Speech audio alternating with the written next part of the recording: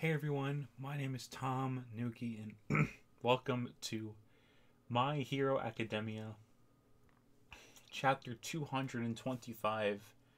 Wow, we're already quartering to 200s. But yeah, excuse me. 225 interview with a vampire, Toga. Cause she did say she wanted to interview Toga as like a little joking thing. But I'm very excited for this. People have been saying, more so, it was in, I think, Brago's chat when I was watching One Piece reaction. It was like MHA chapter over Black Clover. I'm like, oh boy, that gets me excited. Let's get into it. Page 1. Deka is a wonderful city since it's in the mountains. The roots. Since it's in the mountains, the roots in and out are limited. Okay, that was a weird thing they said. A calm city surrounded by nature and far from the hustle and bustle. The perfect place to hide away. Oh, okay. I see. The city controlled by the Liberation Army. Y'all made two mistakes. First, nobody wants to see an old man like me play the damsel in distress. Second, if they release their Nomu, this city is toast.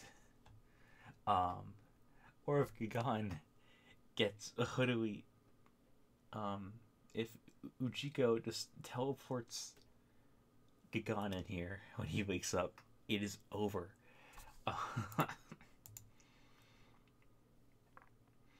They won't be bringing their Nomu for 3 reasons. That's even more than 2. Why is that? First, ever since the Camino incident, there have been no real reports of any kind of Nomu showing up with the league. I don't know where you got your intelligence or where you got this information, but you better fire that person. Second, it's the high spec Nomu that appeared in Kyushu. The exception to my first point. The white Nomu that Black produced, or wait, the white Nomu that Black produced are important here. Although they seem to have been man-made, their individual strength is no more than a normal human's. And finally, third, W's earlier comment about retrieving Black. From this comment, we can infer that there are currently no other operational Nomus besides Black. Oh, okay. I was like, who the fuck is Black? But it's the high end, and they had no idea that there's like 10 high end Nomus that they can just unleash and start a fucking war against the Liberation Army, the heroes, and everything. Summarizing these findings, we can continue that the Nomu are a support resource provided by All for One. Oh no. And can no longer be considered a freely usable asset to the League. Now, Ujiko already confirmed he can make them, so. A League of Villains without Nomu is no more than a group of delinquents. They've spread out. Leave the right to us. Was that Spinner getting attacked? Well, what is a hand? He punched and then his hand turned into like a giant thing of eyes. What? And Spinner has no quirk from what it looks like. So he jumped. Where does that fire come from? I don't answer it. Each and every one of them is so strong. The hidden soldiers of the Liberation Army have been training diligently every day, forging their bodies and souls for the sake of living as humans should. That's why it's quite vexing for you group of late starters to become the talk of the nation. Alright, so that's why they hate him so much. Jealousy. Stupid reason. Toga Himiko. It seems that you're not fond of interviews. As such, I must apologize. You see, I haven't given up on a scoop since my first year in the industry. Toga Himiko. From this point on, I'm going to thoroughly strip you down. Oh, Rule 34 is going to have a fun time this week. I have no interest in the League of Villains, but you're special. Why did such a girl descend into madness? I actually want to know this too. What a wonderful article that would make. It brings me back to the days in the field. Alright, so that was a hint of Toga backstory. That worker's like, nope. And the guy next to her got stabbed. Or she threw a little, not her knives, she threw her knives at him. She's gone. I see. So this is why she was never caught. Because she can hide her presence. When she was Cammy, she explained that. There's no way she's gonna kill her this easily. They just jump cut. Okay, now. Curious-sama is in the middle of an interview. To be able to kill like that without a moment of hesitation, I'm so curious, I want to know. Just what kind of life did you live?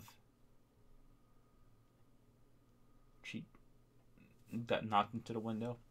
Ah, over there, watch out.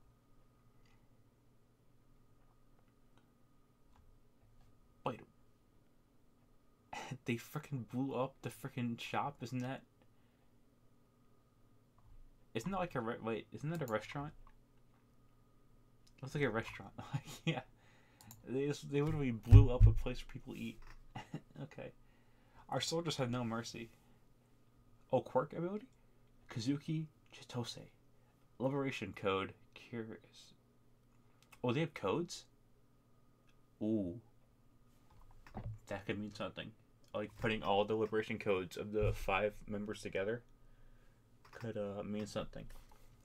Special ability landmine. Okay, so we're quirk. I was like, where the hell is the gun exploding? Anything she touches turns into an explode. Oh, wait, what? Her explosives aren't very strong.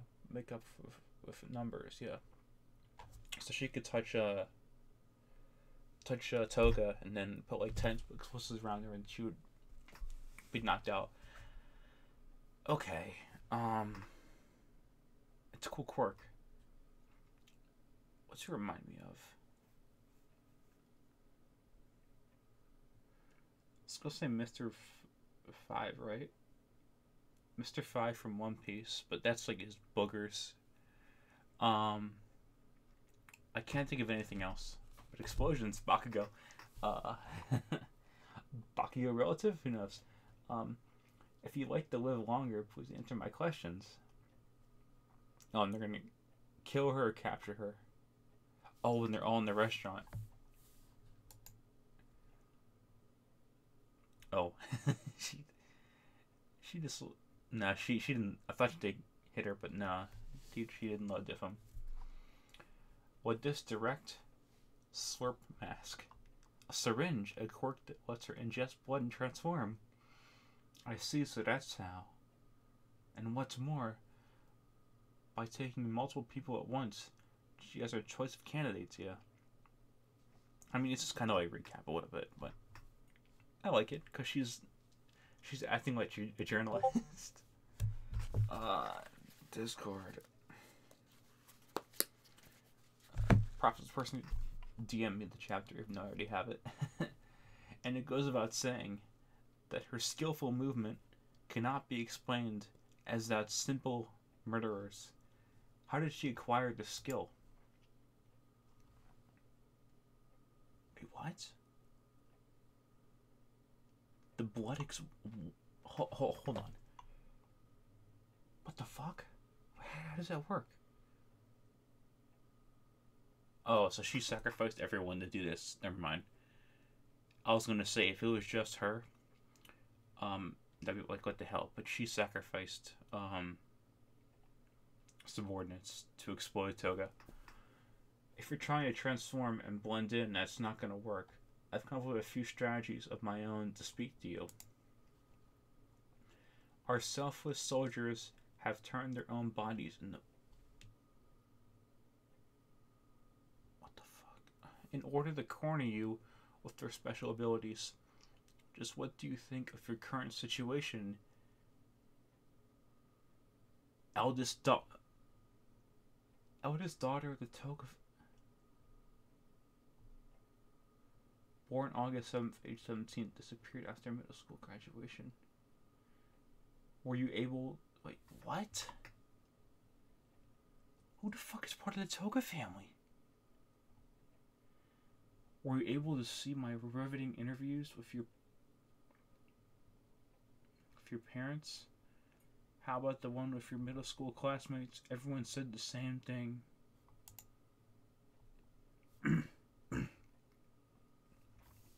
Excuse me.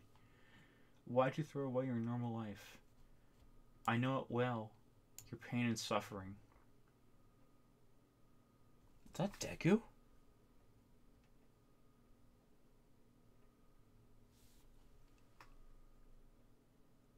No fucking way. No. No. No. Her and Deku did not go to the same school. Hold on. But I would like the honor of hearing it from yourself. Kazuki, this article doesn't matter.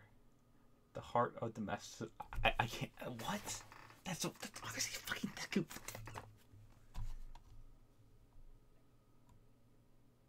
I can't.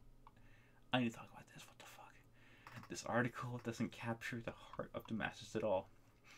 People's hearts aren't moved by mere reports and records. Go do some interviews. Look at their faces. Any article that manipulates the public must have heart in it. I'll shake the world with your heart, all for the sake of the Liberation Army. Just why'd you fall into madness? What exactly is a normal life? That's actually a bit dark. Like, oh my god, Toga's face.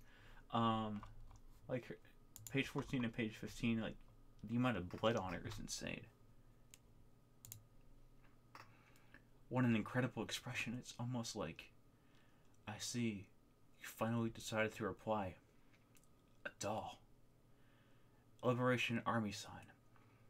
You are trying to make the world a wonderful place. And as such, I love you very much. Wait, what? Did you... Is that Toga back then? She doesn't have a skirt on right now. I also live a normal life, you know. With that fucking terrifying face. What a chapter. Best chapter of the week. Easily. Without a doubt. Oh my god. Bro.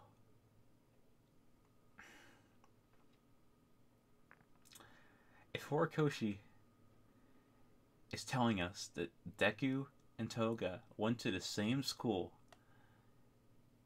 Deku, Bakugo, Toga, same middle school.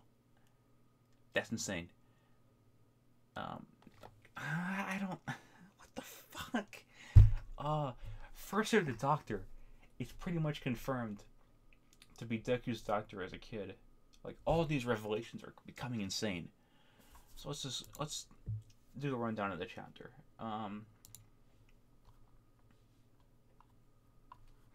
They confirmed that no one really knows about this place of Deka. Like, no one really knows about it. So it's a perfect place to hide away for the Liberation Army. But we do know that Redestro thought that this plan was perfect because they had no access to the Nomus, which is just flat out stupid. like they have tons of high ends, and Ujiko probably has even more mid class and low class Nomus at his disposal. So I don't know what he's thinking. Um, as a character, Redesha, this seems kind of stupid right now. Like he's cool and stupid at the same time. Like his plan to take out the League of Villains is smart, but he's doing it for the wrong reasons. He's doing it because they're the talk of the town, and that's just stupid. Do it because you want to be the other villains. But then we get to Kazuki Chitose. Her liberation code is curious. So what I think the liberation code means is Redesha is gonna have a code. Everyone who's like the head of the Liberation Army is going to have one code each, and it's gonna be like it's gonna make a sentence out of it, and it's gonna be like really awesome when it happens. But that's what I think. So her quirk is that anything she touches will become an explosive, but it's not strong, but it's strong in numbers. Now, of course, they didn't take Toga out, but they had a backup plan where their subordinates had explosives inside them, and they used that to their advantage. And that thing with Toga, like the boom, that's like a really crazy panel. Like it reminds me of what was it? Zoro taking all Luffy's damage in a Thorough Bark. But the craziest thing